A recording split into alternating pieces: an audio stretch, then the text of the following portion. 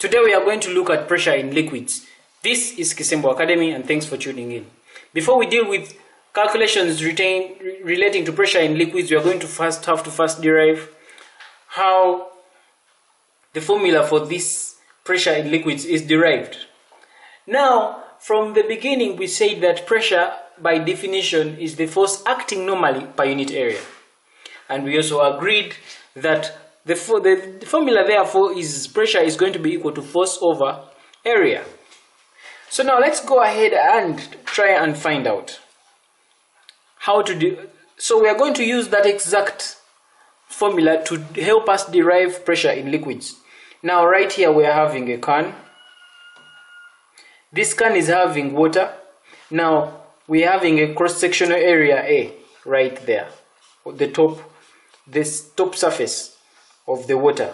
When you look in there, that is cross-sectional area A. Now this water column that is in a measuring cylinder is definitely having weight. And this weight therefore is exerting a certain pressure at the bottom of this can. So pressure exerted by this water is force over area. Now the force that is being exerted by this water is definitely its weight. And if it's its weight, the force is going to be equal to mass times gravity. So it's the mass times the gravity of the water. Divide that by the area. Now the area, this is the cross-sectional area. So now from mass, we know that mass is going to be equal to density times volume. So our next step is going to be the density times volume. This is coming from the M right here. So it's density times volume, then times the gravity. Divide that by area. Now from this step, we know we expand the volume. The volume of this water, this is a cylinder. So because it is a circular cylinder, it's going to be this cross-sectional area, which is pi r squared divided by h. But the cylinder is not always going to be circular. The cylinder can always be, it can be a square cylinder, it can have a different shape. So in general terms, to find the volume of this kind of cylinder, it's going to be the cross-sectional area, which is A, multiply that by the height.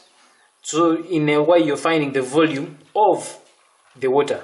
So it means that here it's going to be, the volume is going to be cross-sectional area, which we have called A, times the height, which is H. This is what is substituting for V. Then we still have the density right there and the gravity. And all this is divided by A in that step. So of course this at this stage we can't go any further than this.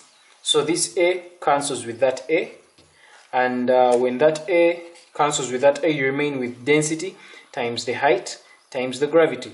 And this definitely is how we arrive to that. P is equal to H rho G, which is height times density times gravity. This is the pressure in liquids. Now, height is always supposed to be in meters because the SI unit for pressure is newtons per meter squared.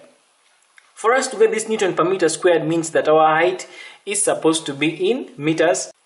Our density is supposed to be in kilograms per meter squared. Then definitely, of course, our gravity is in meters per second squared. Now here telling us to calculate the pressure at a point 5 meters below the surface of a freshwater of density that. This is what they mean, that they want us to find the pressure at a point 5 meters below the surface of water. Now if this is the point they are talking about, it is 5 meters below the surface. So this is the surface of the water. That's the water. So they want to find the pressure at this point that is 5 meters below the surface. So to find pressure, it's going to be height times density times gravity, just like we had previously derived. So the height is 5 meters times the density. Now they're telling us the density of the water is 1,000. So it's going to be times 1,000 times the gravity, which is 10. So our answer is going to definitely be 50,000 newtons per meter squared. That's our answer. Remember, I said that the height is supposed to be in meters. If it is not in meters, they've given you this figure in centimeters or any other funny digits. Any other funny units, convert it first to meters. The air density is supposed to be in kilogram per meter cubed, and our gravity is in meters per second squared. Now, should you calculate this in such a way that the units are not SI unit. It means that the final answer you will be getting will not qualify to be in newtons per meter squared, but it will be in terms of other units. Let's look at the second example. They're telling us that calculate the pressure at a point of 5 meters below the surface of salty water whose density is that. So the sketch is the same as this one. It's still they want us to find this, but now here we're dealing with salty water, so meaning that pressure here is going to be height times density times gravity. The height is still 5 meters because it's a general thing, so it's going to be 5 meters. Multiply that by the density. Now according to this, the density they've given us is 1029 kilograms per meters cubed. Multiply that by the gravity, which is 10, and definitely when you multiply that you end up with 51. This is in newtons per meter squared. A paraffin reservoir tank contains paraffin to a depth of 5 meters. What is the pressure at the base of the reservoir? Density of paraffin is 800 kilograms per meter cubed. Same semantics. This is a paraffin reservoir tank. It's containing paraffin to a depth of 5 meters. So it has 5 meters, all this is paraffin. And they've told us that the density of the paraffin is 800 kilograms per meters cubed. So paraffin, the pressure is going to be the height times the density times the gravity. We know that the height here is 5 meters times the density, which is going to be 800 kilograms per meters cubed according to our question. Multiply that by the gravity, which is 10. And definitely our answer there is going to be 40,000. Pressure in liquids increases with depth. Now, does pressure really increase with depth? Well, that's a question we want to prove in this video. So in this video, we're going to show that pressure in liquids indeed increases with depth. This is Kisembo Academy, and thanks for tuning in. But before we go into that experiment, let's try and verify it mathematically. We have a question right here. It's telling us that this is a liquid column. This could be water. Yes, this is water. This is a liquid column. It is water with points A, B, and C. And we are required to calculate the pressure at the point in this liquid column, or in this water column at 5 meters, which is from here to there. That is at point C. Then at 10 meters, which is at that point.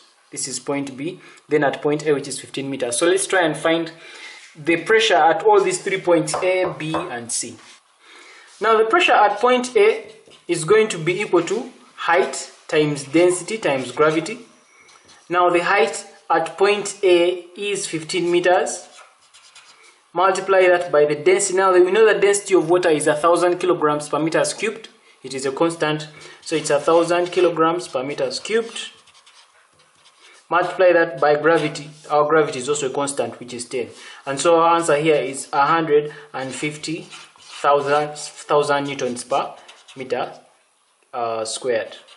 This is also in pascals. Let's look at pressure at point B.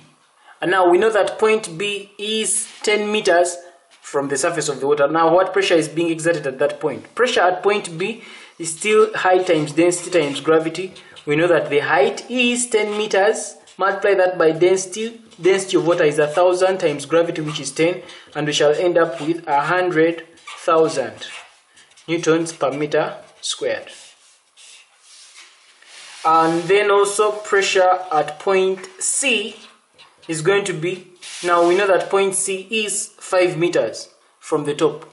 So it's going to be 5 height times density, which is 1,000 times gravity, which is 10, and we shall end up with 50,000 newtons per meter squared.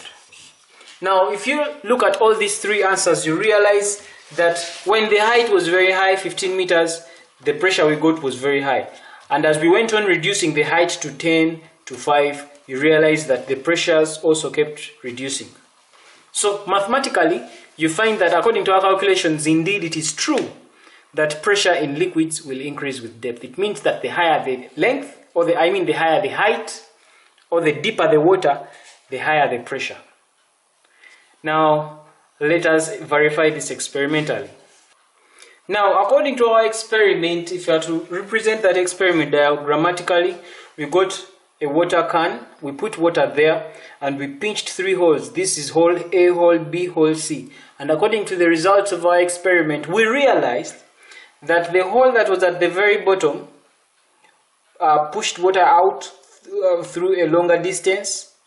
Then the one in B pushed water to that distance. Then the one at C pushed water at that distance. Now, this pressure that is coming out of here was able to push it very far through a very long distance, because at this point the depth of this water, or the height, is higher or is more than at point C. At point C, the pressure coming out is low, so this liquid coming out cannot go very far.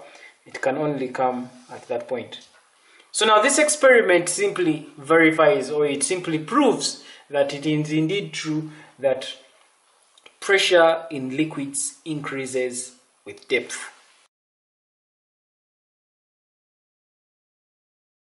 Now this explains why when they are constructing the dam, when they are constructing power dam, the base is thicker.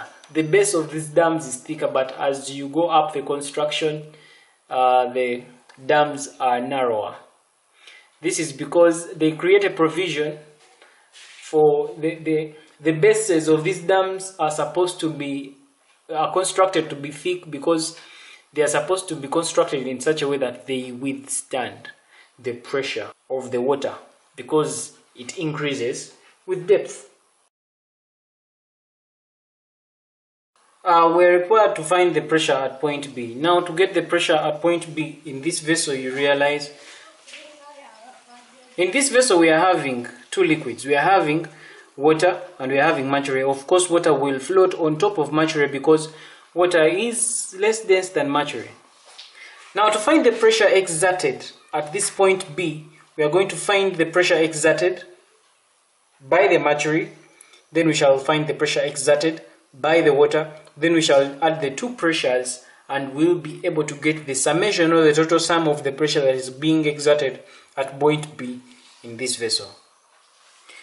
The density for water is 1000 kilograms per meters cubed, and the density for mercury is 13,600 kilograms per meter cubed. So we begin with our working. It is going to follow that.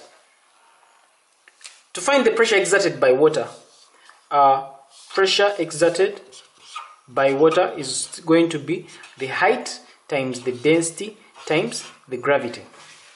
Now, the height of the water is only 2 centimeters.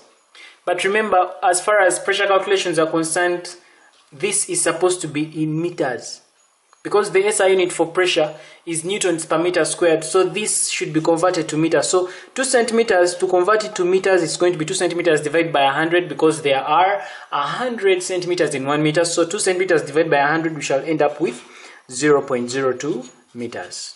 Likewise, down here, converting these 3 centimeters to meters is going to be 0.03 meters. So to get the pressure exerted by water, it's going to be the height, which is going to be 0.02 meters. Multiply that by the density of the water, which is 1000 kilograms per meters cubed. Multiply that by gravity, which is 10. And our answer at that point is going to be newtons per meter squared.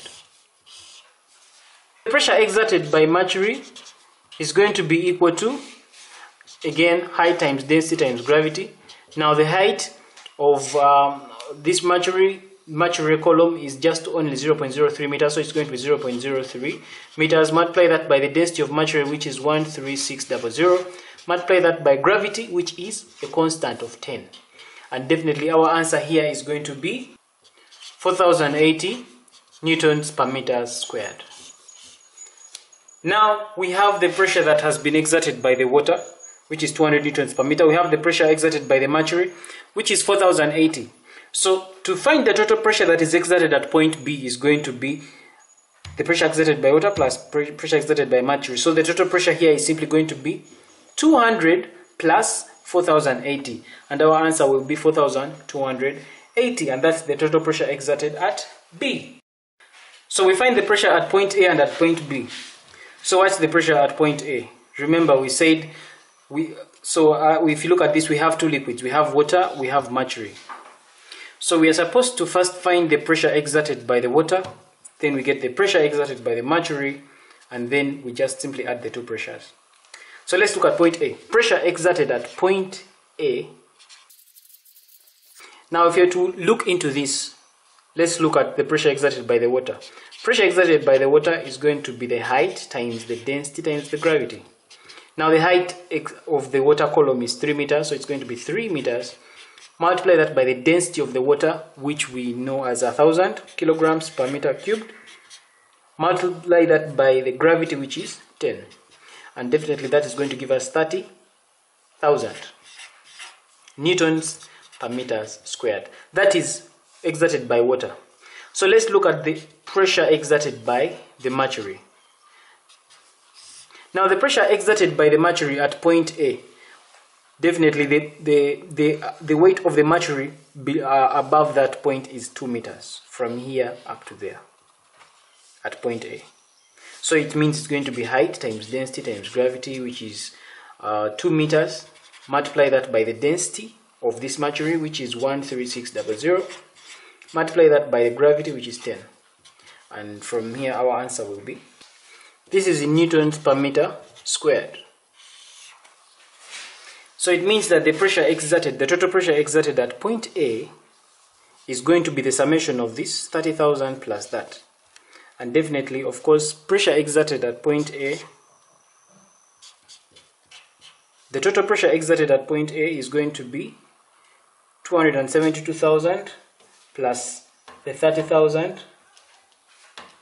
And our total pressure out there, when we add this plus that, we end up with 302,000 newtons per meter squared. The pressure exerted at point B is going to be a summation of the pressure exerted by this mercury column plus the water column at that point. So of course, again, the pressure at point A is going to be the same. We already got that as 30,000 up here, because the pressure exerted by the water column here will be the same, but then the one exerted at point B by the mercury column is going to be different, because point B is right here. And so the column of mercury above point B is longer. It is 3 plus 2, which is 5. So from here we shall simply say that the pressure exerted at point B is going to be equal to the height, which is 3 plus 2, which is 5 meters. Multiply that by the density of the mercury, which is 13600. Multiply that by gravity, which is 10. So this is going to become, give us 680,000 newtons per meter squared. The pressure at B. So total pressure at B, this is supposed to be pressure exerted by the mercury column. So total pressure at B is going to be equal to the pressure exerted by the water column, which is 30,000 newtons per meter squared.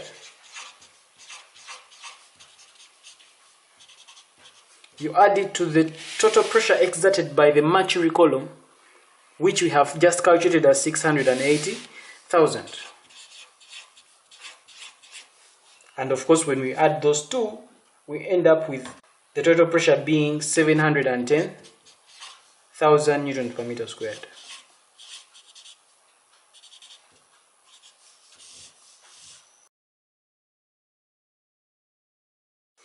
In this video, we are going to demonstrate that pressure at a point in a liquid is the same in all directions. This is just a property of pressure in liquids. Now, to demonstrate this, we have a flask right here. This flask has got holes around it. We have a piston here. So when we put, and here is our liquid. This liquid could be water, it could be oil.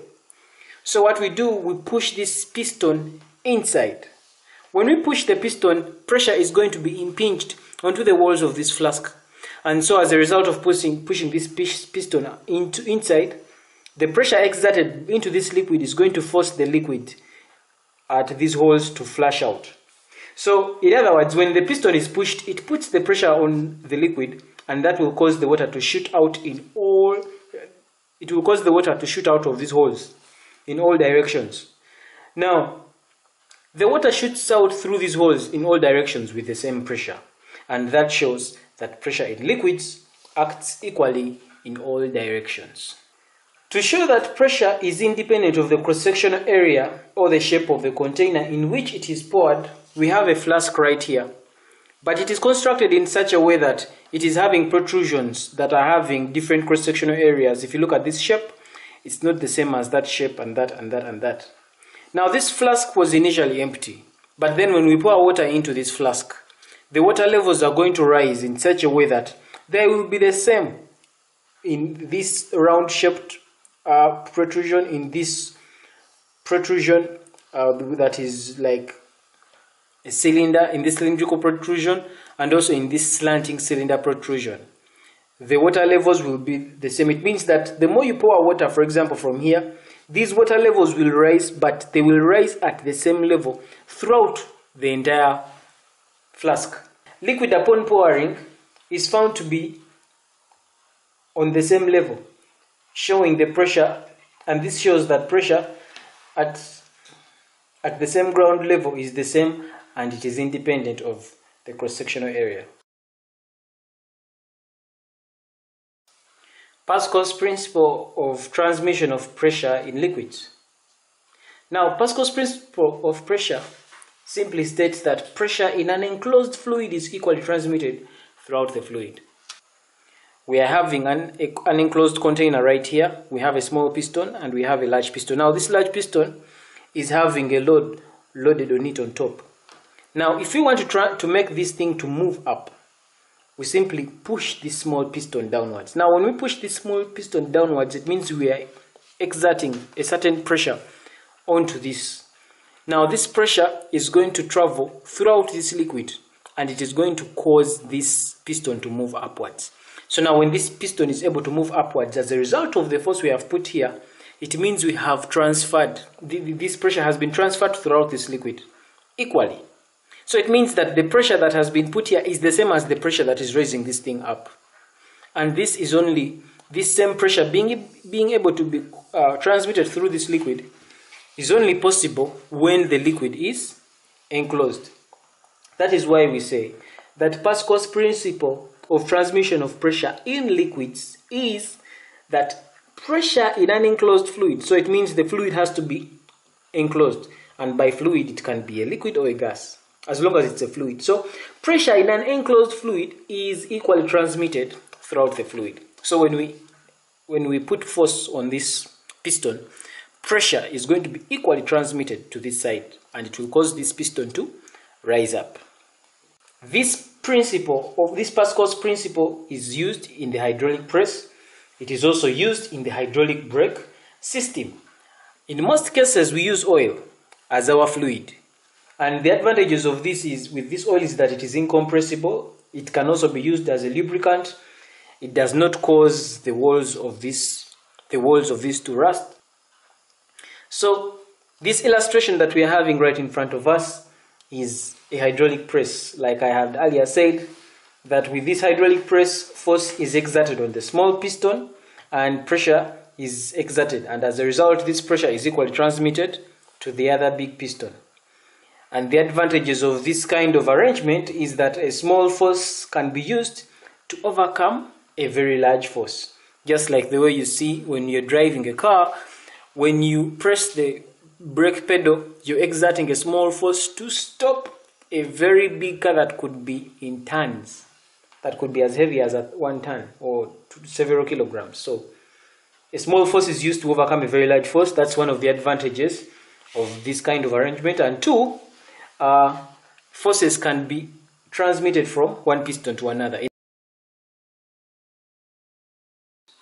When we are doing calculations that are regarding hydraulic press, we shall use the Pascal's principle of pressure as our basis for the interpretation of the questions. We earlier said that Pascal's principle of transmission of pressure in liquids simply states that pressure in an enclosed fluid, meaning that the fluid has to be enclosed, is equally transmitted throughout the fluid. So right here we are having hydraulic press. We are having a small piston and a large piston, force is being induced on the big piston, on the small piston, and as a result, pressure is being transmitted to the large piston. Now, according to Pascal's principle, this being an enclosed fluid, it means that the pressure that is being imposed here, it is going to be the same pressure that is going to be transmitted throughout the fluid to that. So in this question, they're asking us to calculate for the weight of the load. For us to be able to calculate for the weight of the load, we need to know that pressure at this piston is going to be equal to the pressure at that piston. So we know. So we begin. So we know that pressure at piston A, at this small piston, is going to be equal to the pressure at the big piston. Now, since the pressures are the same, then we know that pressure is equal to force over area. So the pressure exerted here is force over area is going to be equal to the pressure on this side, which is also force over area. But they're telling us to calculate for the weight of the load, which weight is the same as the force. So this force is the same as the weight of this load they're looking for. So it meaning that the force here at this side, the force was given as 20 newtons according to our question. So the force this side is going to be 20. Divide that by the surface area, which is 4 meters squared. This is 20 newtons. Is going to be equal to the force this side, which is the load which we are looking for. Let's call it F over the cross-sectional area. The cross-sectional area this side is 16,000 meters squared. Now when we make F the subject of the formula here, of course F is simply going to become 20 over 4 times 16, 1,600 meters squared. And then definitely our answer there is going to become. Now please take note that as we say that the pressure this side is going to be equal to the pressure that side, when we say force over area here, which is the pressure this side is equal to the pressure that side, the force should be in newtons and the area is supposed to be in meters squared.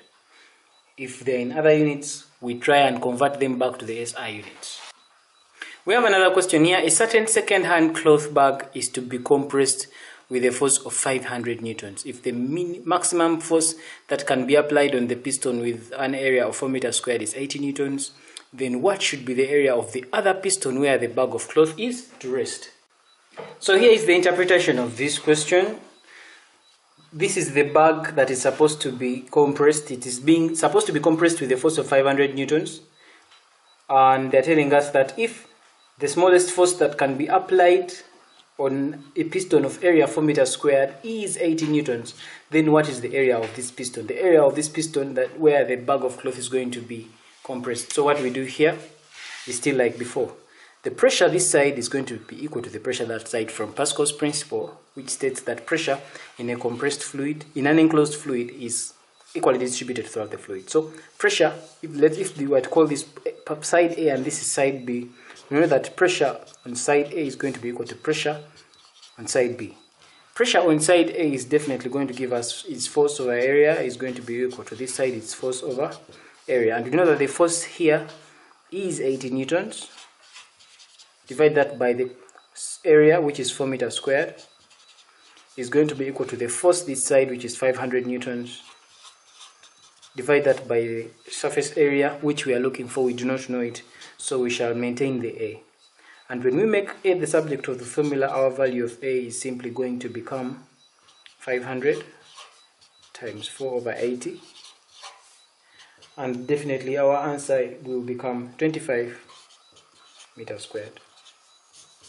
Another number, in this question they are requiring us to find the force on piston B.